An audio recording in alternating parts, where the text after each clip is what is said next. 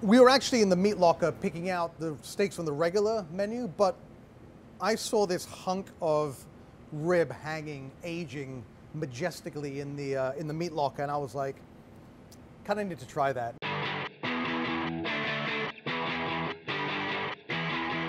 I am at Galatoire's 33 Bar and Steak. We've been open for close to 4 years. There was a restaurant here before.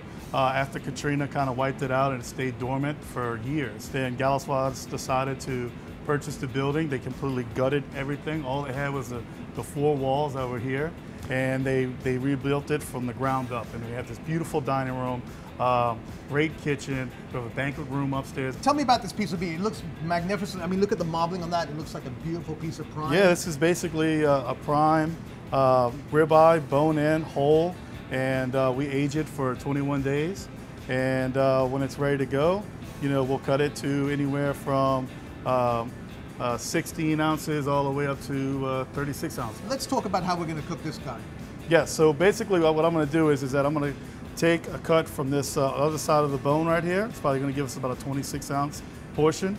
I'm going to trim the fat from it, and then add a little bit of salt, pepper, and roll it in the broiler for, you know, get a nice caramelization on top, and go from there. It's very simple, just pepper, salt in the broiler. Yes. No Cajun seasonings. No, we keep it simple. We like the true flavors of the beef to show.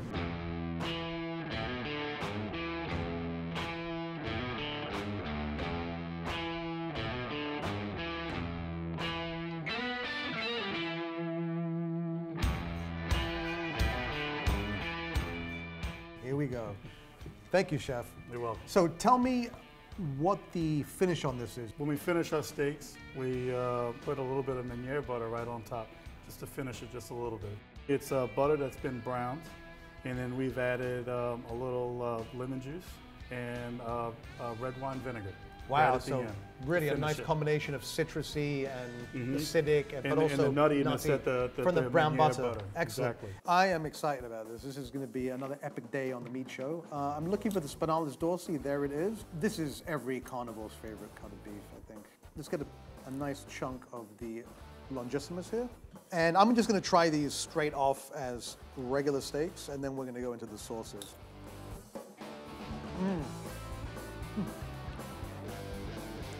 Right off the bat, you get that great punch from the Meunier sauce. Tremendous crust on the steak. I mean, he's done an absolutely fabulous job of caramelizing the outside.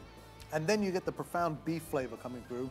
And then here's the longissimus. So you can see it's perfectly cooked. I love the edge to edge that he's achieved. That's actually, you know, easier said than done. I mean, it really is perfectly cooked. These sauces here have long, storied traditions, and they're actually things that you'll see some of them in New York City steakhouses, but it's not really part of our culture there. So I'm very happy to be trying some of these. Oh, it's heavy lift. Oh, God. I should really work out more. Let's just get right in here. The au poivre. This is obviously a classic steak sauce. Doesn't get much more classic than that. Perfect rendition. Get that heat from the peppercorns, but you also get that really nice creaminess. And then just that cognac finish is like the perfect counterbalance to it. Okay, this is the one that I'm actually gonna just try like this because it's so fantastic. A little bacon and veal on beef action here. That's so good. I mean, almost like you could eat a piece of chicken in that, it would almost be as good. Oh, look at that. Look at the way it just sort of globs onto the piece of meat. They just made for each other, these two things. A perfect béarnaise. It's just got that lovely cut of vinegar and then that spike of tarragon. The final one is a New Orleans style bordelaise. I'm sure this is going to be as good as the other ones were.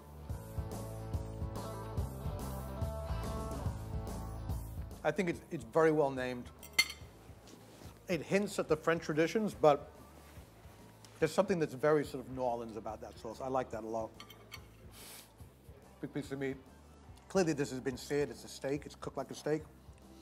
But he's managed to sort of coax these flavors out of it that would really sort of make you think that you've cooked it for like a long time and really broken that muscle down. But very, very good job here.